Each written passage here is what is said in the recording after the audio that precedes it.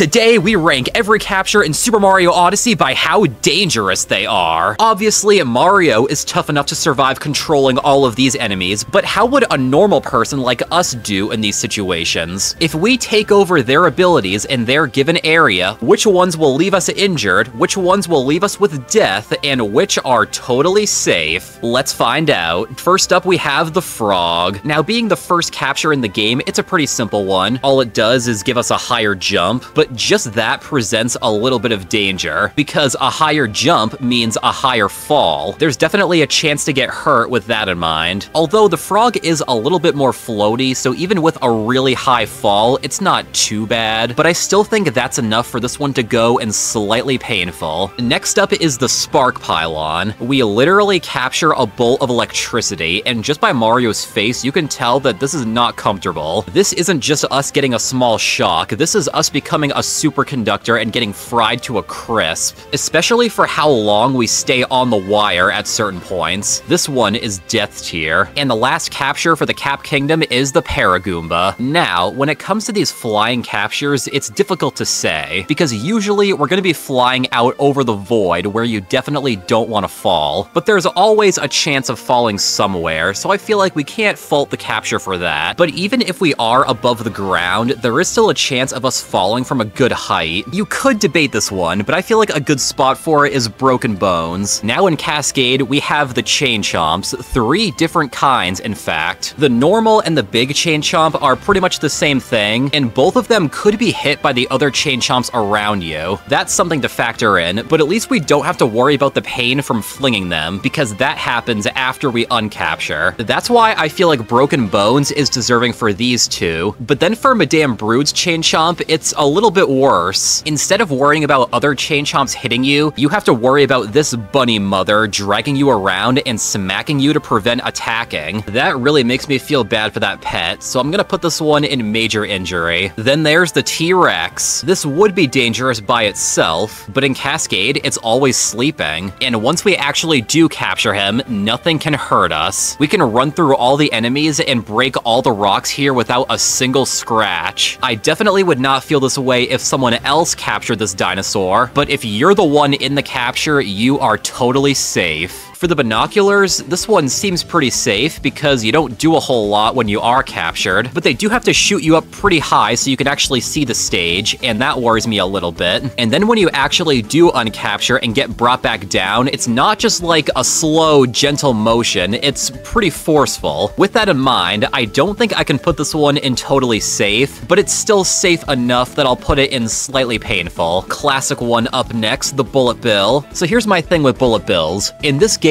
they explode. If you hit anything or just wait a few seconds, it explodes completely. So I feel like if you're controlling something and that thing explodes, there's no way you're surviving, right? The Moai seems a little better though, but I have noticed that when using him to find the invisible platforms, they're usually up pretty high, so there's a good chance to fall quite a bit when he takes off the shades. Probably not as bad as falling when you're flying somewhere though, so I'll say slightly painful for this one. For the cactus, similar situation where if we touched it, it would hurt, but since we are the cactus, we are totally safe, and we barely even move at all. What could go wrong? The Goombas also don't have too many things that I am worried about. I was thinking of saying slightly painful for this one because of the stacking, but they've been doing that for years, and clearly no one has ever gotten hurt just from the stacking process. And come on, it's the most classic first enemy in Mario games. I gotta say totally safe. Knuckletech's Fist. Now this one does control like a Bullet Bill, but it never actually explodes while we're captured. Although attacking does still seem pretty painful because we have to fly at full speed right into the boss's face. I know we're a fist, but that still can't be good for either party. I'm gonna say major injury on this one. Next up we have the mini rocket to launch us into the clouds. Yeah, we can't just get in the rocket, we have to actually become the rocket. But what do we think? Well, I feel like flying up into the sky like this would not be safe. Sure, that is what rockets are meant to do, but not all of them are perfect. There's definitely a chance of an explosion or a malfunction that causes us to fall. I think I gotta put this in major injury. Glide-on time. Another flying capture we have. Once again, we have to worry about injury from falling. If there is a huge fall, we can glide to slow down a little bit, but like I've said before, falling from a high place can still easily result in some broken bones. Now for Lakitu, I think this one's pretty easy. Usually he's a threat to Mario, but this time he just wants to go fishing. He's always just chilling in places where there are no enemies around, and he'll never fall because of the cloud. How much safer can you get? For the zipper, well, this one's a little weird to rank, but you are supposedly invincible while captured, and since you're always connected to the wall, what danger is there? I'll say totally safe for this one. Cheap Cheeps. One of the best captures to make underwater levels fun, but how safe are they? Well, if we maintain our human abilities, definitely not, because we wouldn't be able to breathe, but since we've captured a fish, we have gills now, so we don't have to worry about that. And even if we assume that we can't breathe, it's very easy to just come back up to the surface. This one's also totally safe. For the puzzle piece in Lake Kingdom, I was originally thinking it would be totally safe because you don't do a whole lot with it, but then I started thinking, what would happen if you were just standing up straight and then fell to the side? That would hurt, and probably even if we are a cube. So I'm putting this one in slightly painful. Next up, the poison piranha plants, because yes, you can capture them, and the whole thing with them is that they spit poison. So let me get this straight. We have captured a plant, so technically, in our mouth, there's just a lot of poison. Yeah, I gotta put this one in death because of that. Then for the uproots in a wooded, I feel like we've seen this before, where we're meant to take pretty big falls. When it comes to climbing the trees and the tower, that gets pretty dangerous. That plus some other minor things you have to do with this guy, I'm gonna put this one in broken bones. And now the fire bro, which apparently is just holding balls of fire in his hand and getting ready to throw. You can't tell me that's safe. I might not know exactly how they do it, but there's gonna be a lot of burns here. That is a pretty major injury. Then we have the Sherm, or the tank, as everyone calls it. Let's think about this. If you're a tank, you're pretty powerful, but you can also still get hurt from the other tanks, or some other blasts that you might encounter. Tanks usually are the place where you can feel totally safe, but if you've captured one, there's going to be a lot of other powerful attacks around you. That's why I feel like I should say broken bones for this one. The coin coffer is also a weird one. Nothing about his appearance or abilities seem like it would be that bad, but there is the issue of spitting out the coins, sometimes pretty fast. That makes me kind of uncomfortable when thinking about it, but only slightly, so I'll say slightly painful. For the tree in deep woods, all you do is just hop a couple of times to either side and you're done. There's absolutely no danger at all. And same thing for the boulder. Like what, we just move 6 inches out of the way and that's it? We're also not doing too much with the picture match pieces in Cloud Kingdom. Even if we're making a Goomba,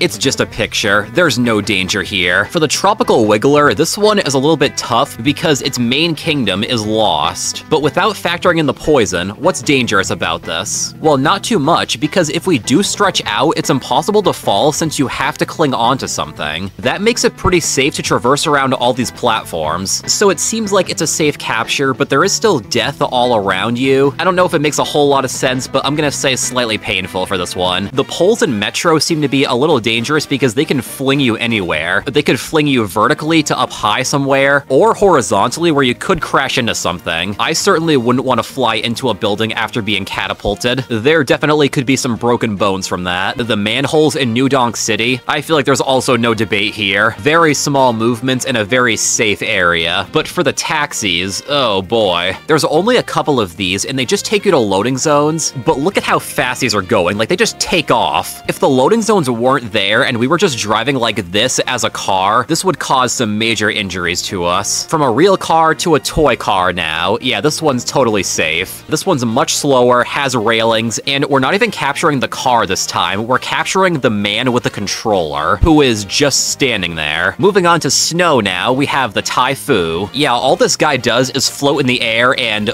blow Mario. Once you've captured him, there really is nothing that can go wrong except for falling afterwards. Although that does seem unlikely, and most of them aren't that high up, so I'll give this guy slightly painful. For the Chevarian Racer, we do a lot of bouncing around. They are spheres, which are meant for that, but thinking of someone trying to complete this whole race course course, while bounding around like that does not sound good. Probably gonna be some broken bones from that. And for the snow cheeps, I'm also a little torn here, because of course the fish themselves can survive in the freezing water, but I'm just thinking, if you capture this guy, that's still gonna be really cold swimming underwater, especially when you uncapture and still have to be in this water that can literally hurt you. Honestly, death might be reasonable here, but I'll be generous and put this in major injury. Then we have the Gushin in Seaside. Here's another issue of there just being Gushins everywhere in this place, so you're pretty much always going to be attacked by another one. That being said, all they do is shoot water at you, which can hurt sometimes, but I can't imagine it would be that painful. And even if it does hurt, you can just fly right above all of them. I'll say slightly painful. Now we have lava bubbles. So in this capture, we're encased in a ball of fire and have to swim in lava,